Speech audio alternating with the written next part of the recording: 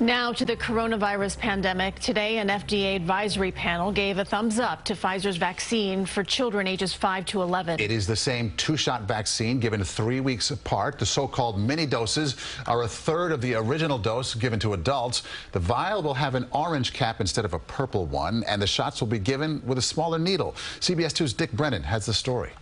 We're waiting for it. Claudia Sullivan and her 11-year-old son Nate are excited that he will soon be able to get the COVID vaccine. I think it's a good idea to get everyone, all of the kids vaccinated.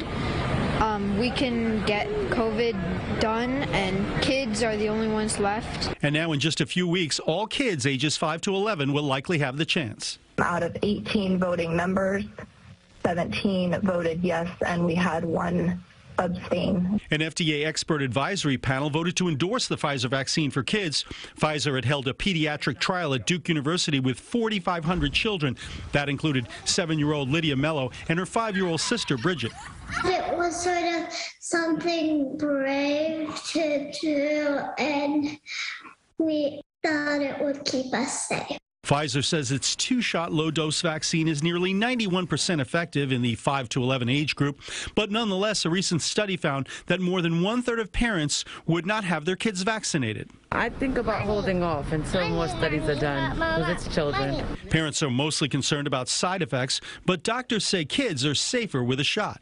Vaccinated children will not spread the COVID virus to their unvaccinated friends, as well as adults in their family who can't be vaccinated, like Nana and Papa. Mayor de Blasio says New York is ready to roll out the vaccines. We have a lot of sites ready, as always, and we're certainly going to consider what we need to do in our schools as well.